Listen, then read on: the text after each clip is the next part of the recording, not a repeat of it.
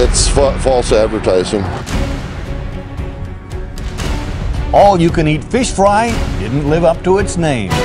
At 6'6", 350 pounds, Bill Wist admits that he can pack it away more than most.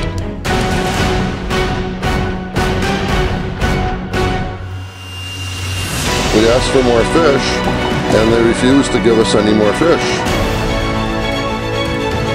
I think that people have to stand up for consumers.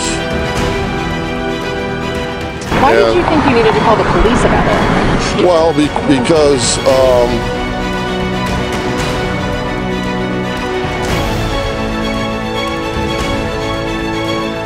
The tab he still hasn't paid off. What do you have to say about that? well, I've got a running account here. Bill isn't backing down.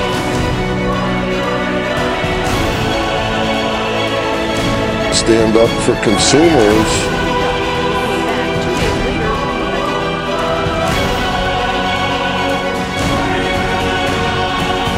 And they refused to give us any more fish.